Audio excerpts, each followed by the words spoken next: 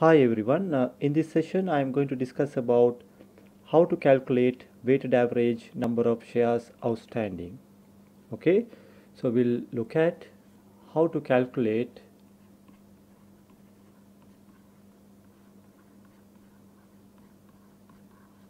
weighted average number of shares.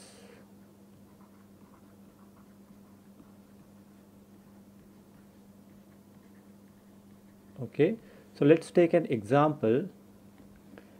Let's say shares outstanding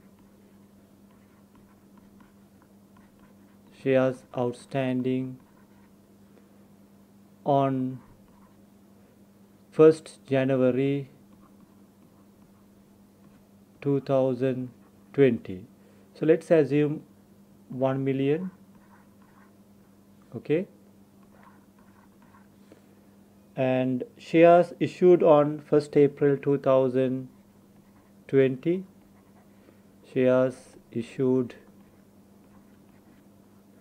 on 1st April 2020, let's assume 200,000. Then shares repurchased on 1st October 2020. So that is going to be 100,000. Okay, so therefore the total shares outstanding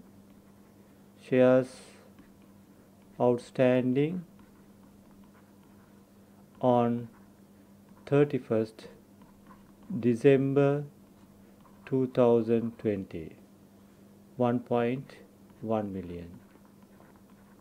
Okay, so based on this information, let's try to calculate the weighted average number of shares. Okay, so this is what we are going to calculate. Okay, so there are two ways where you can calculate this. So let's calculate based on the first method. Okay, very easy method. Okay, so first method, let's take the shares outstanding on 1st January 2020. So we are going to calculate on 31st December 2020. So therefore these shares are available for 12 months.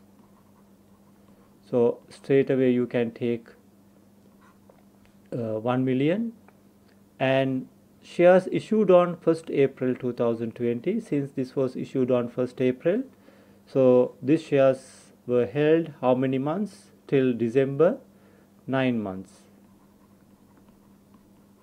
Okay, then finally shares repurchased on 1st October 2020. Okay, so therefore these shares were not available for how many months? 3 months.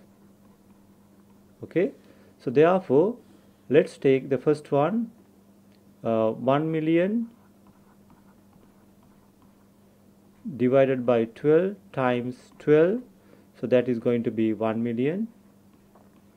Okay, then shares issued, this is on 1st January 2020, then 1st April 2020 shares were issued 200,000. This is available for 9 months, as we calculated here, 9 months. So it's going to be 150. Then 1st October 2020 repurchased 100,000.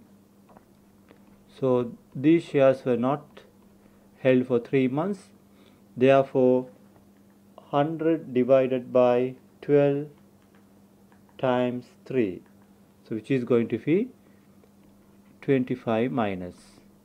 Okay, so 1 million plus 150 minus 25,000. So it's going to be 1,125. Okay, so this will be the weighted average number of shares.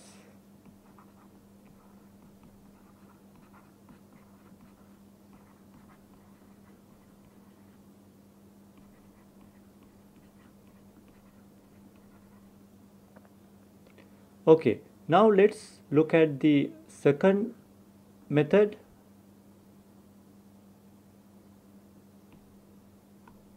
Now let's look at the second method. This is the second method. How do you calculate? So let's take this 1 million. Okay, so this 1 million was available till the date of the second issue, which is 1st April, which means 3 months.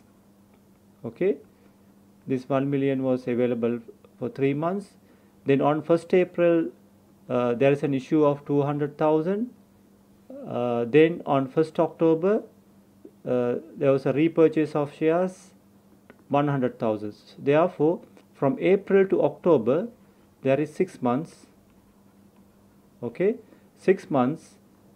The total available shares were 1.2 million. Okay, so this period 1.2 million and here only 1 million.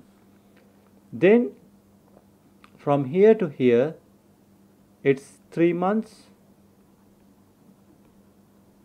and shares were repurchased, so therefore the total available for this period is 1,100,000.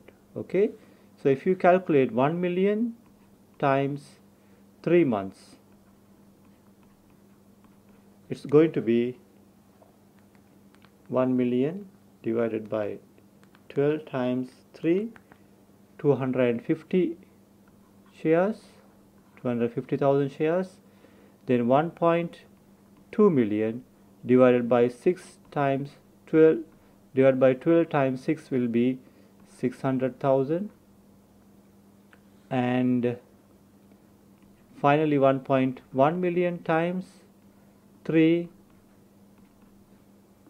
times divided by 12, which is going to be 1.1 million divided by 12 times 3, 275. Okay, so if you take the total amount, which is going to be 1,125,000. Okay, so these are the two ways where you can calculate the weighted average number of shares. Thanks for watching. I'll see you soon with another video. Bye for now.